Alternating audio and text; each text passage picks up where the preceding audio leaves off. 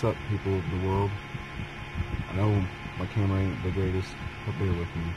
Just had something I wanted to talk about.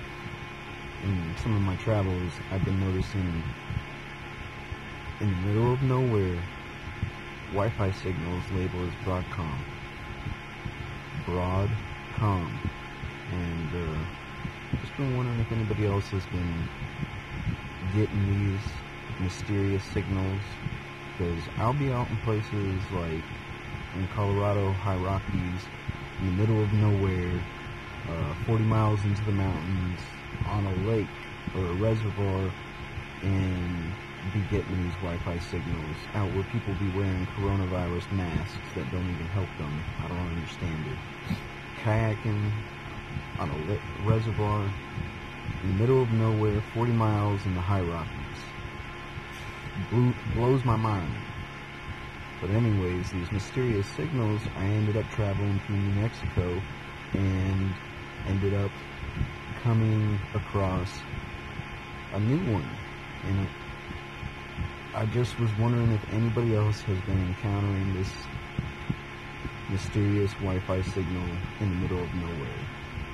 So here's a little short clip of the Wi-Fi signal from New Mexico and screenshots of the ones from Colorado in the mountains. Leave your comments and let me know if you come across these things, and toss out some ideas. I don't care if people consider them conspiracy theories. Shunning and shaming of that sense is merely